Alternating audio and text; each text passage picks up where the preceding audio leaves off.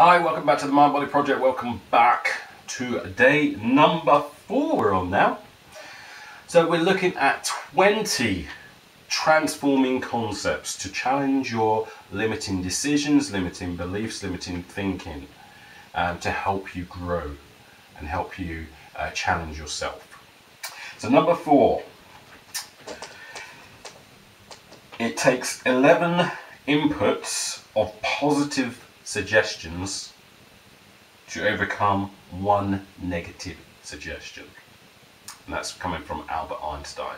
Now, although that's not necessarily true, because it depends on tonality and depends on what beliefs a person has about what's suggested, just imagine that is true for a sec, because here's what happens.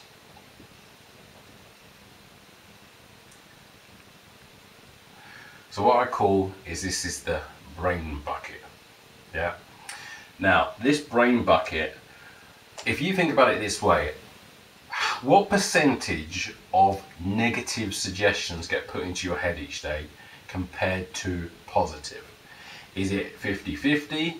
Is it 90-100 positive towards positive suggestions, or 90 to 10 positive, or 90 to 10 negative suggestions?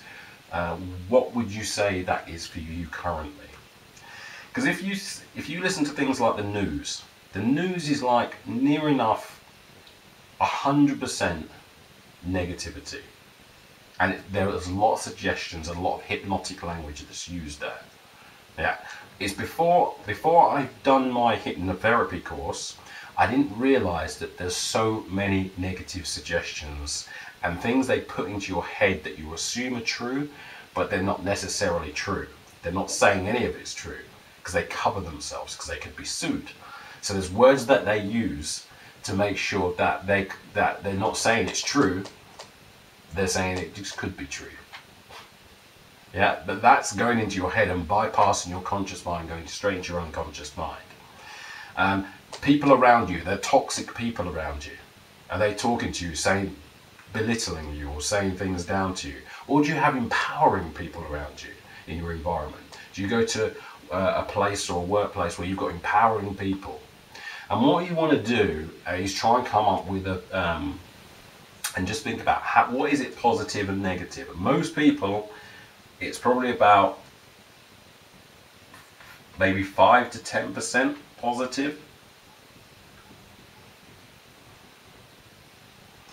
and about 90% negative.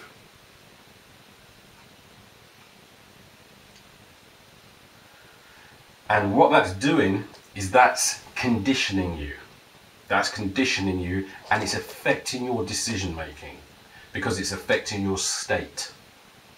It's affecting your conditioning, it's affecting your state, and it's affecting your productivity, and it's affecting your performance and how you feel. It's dragging you down, and you've got to be aware of that. So how would you transform that around? So the first thing is you get rid of toxic people out of your life. That's the first thing. Switch off the news, and then what you do is you replace it with personal development audios or motivational speakers. Listen to them, learning, read a book, go and talk to or surround yourself with people who are really empowering, who really talk, make you feel good. That's what you want to do, because then that's going to affect your decision making. And when you feel good, you make good decisions. When you feel bad, you make bad decisions. Yeah, which leads to bad things happening. So which one of those you got to choose? And it all starts with what's going in to your brain bucket.